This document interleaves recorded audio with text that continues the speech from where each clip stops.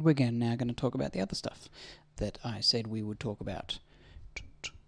Right, we were up to the contour editor. So now we'll just skip the smooth editor. We don't need to worry about that just yet. The perspective tool is something that's interesting, but in a fairly limited way. I think it's good for manipulating drawings. But let me show you what it does.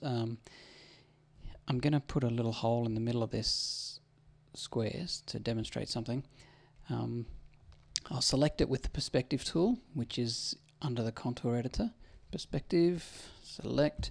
Now, let's give it a perspective effect, and you'll see, if you know perspective well, you'll see some limitation straight away.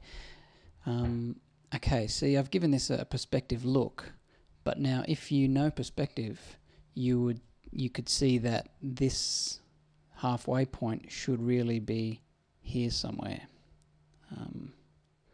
along this line, not down here.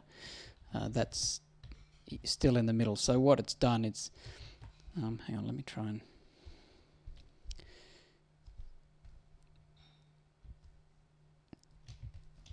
anyway, yeah, it's there. It's still halfway. It hasn't moved up in perspective as it should if it was a real perspective tool. It should be like somewhere around there. Anyway, that's just getting beside the point. This is an interesting thing to play with, and for manipulating drawings, and you can get perspective effects by playing around with the perspective tool, and it's very good. Perspective tool, you can rotate things as well, I think. Oh no, you can't. Geez, I've got the select tool. I should have covered that when I was talking about the select tool, actually.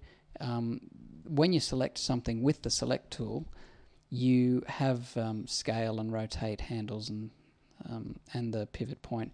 But if I put the pivot point up here and then I deselect and then I reselect, the pivot point has reset. And same if I rotate, deselect and reselect, the select envelope has reset itself. So it's just for basic manipulation of your drawings, and it's fine. So delete that. We talked about the perspective tool. Now let's talk about the gradient editor. This is the next one under the contour editor tool. Gradient edit texture. You saw me use that in the previous exercise when I was doing the sky in the previous series. Now I'm going to use this gradient color here that I made. I'm going to make a sky. Now I'll just zoom out so you can see the thing, because it's quite big sometimes.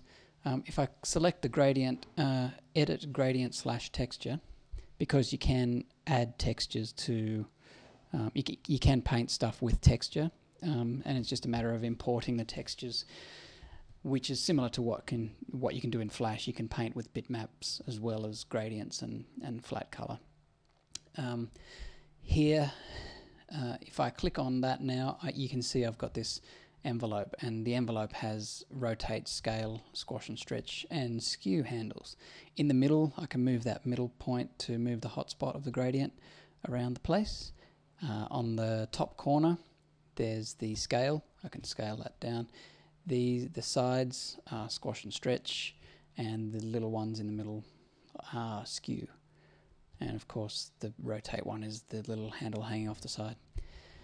Okay, what's next? We're going to talk about the brush tool, so I'll end this one here. Let's see if there's anything else I can quickly talk about. I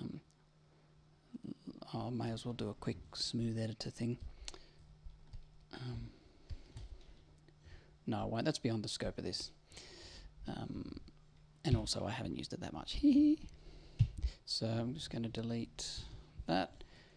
And yeah, we'll talk about the brush tool, which has a whole bunch of options that we'll be covering. We'll be able to get right into depth in the next video. Might dedicate the whole next video to the brush, because it's great. See you soon.